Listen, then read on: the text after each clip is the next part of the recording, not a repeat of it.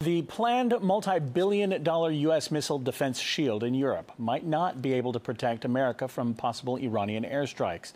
The flaws were highlighted in classified studies made by the Defense Department, prepared for a congressional briefing. For more on this, we are now joined live by Bruce Gagnon, a coordinator of the Global Network Against Weapons and Nuclear Power in Space. Bruce, thank you very much for being with us. Now, first, let's get right to this. If the complex is flawed, why is it still on the cards to be built in the first place? Well, first off, and most importantly, I don't think it was ever intended to protect against Iranian missiles, something, in fact, that do not even exist today. Iran has no nuclear weapons, nor do they have the capability to launch a missile all the way to the United States. So I think the so-called missile defense system, which in fact is a key part of U.S. first strike strategy, it's the shield to be used after the sword has lunged into the heart of Russian and Chinese nuclear forces. And clearly this missile defense system has always been about surrounding Russia and China. And that's why the math doesn't work when you look at having it protect against an Iranian system.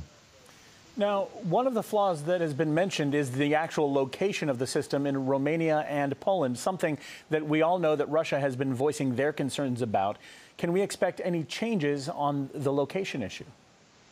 I don't think so. In fact, as NATO is expanding in its encirclement of Russia, I think we're only going to see more of these so-called, again, missile defense deployments into various NATO countries. So I think the ones in Poland and Romania, and now there's a radar going into Turkey, these are going to stay, but I think attempts are going to be made to put these systems into places like Georgia and other countries very close to the Russian borders, which in fact is only going to increase tensions between the United States and Russia, as is happening in China today, as the U.S. is encircling China with these same missile defense systems.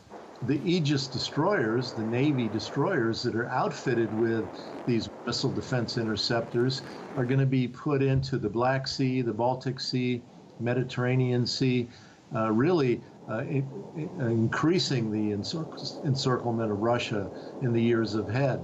And in fact, as the new generations of these interceptor missiles are built, they're going to become even more technologically sound, sophisticated, much faster, and that will only make the problem worse.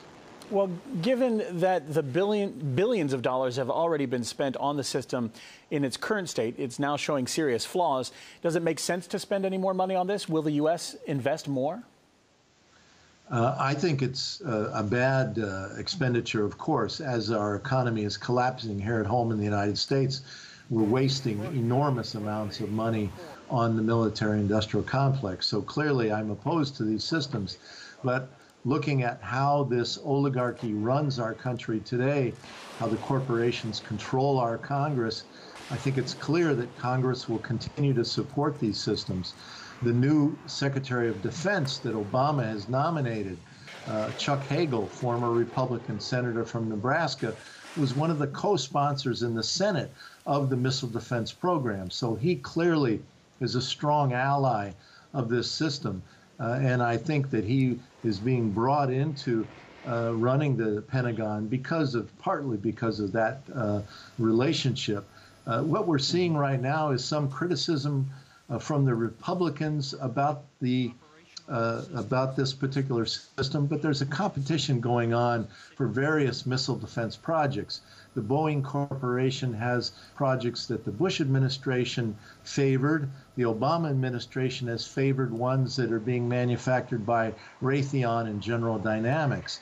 And so really, what little argument we see in the Congress is more about which corporations are going to get the big contracts in the years ahead. All right. Appreciate your thoughts on the subject. Bruce Gagnon, coordinator of the Global Network Against Weapons and Nuclear Power in Space. Thank you for your thoughts on the subject. Thank you.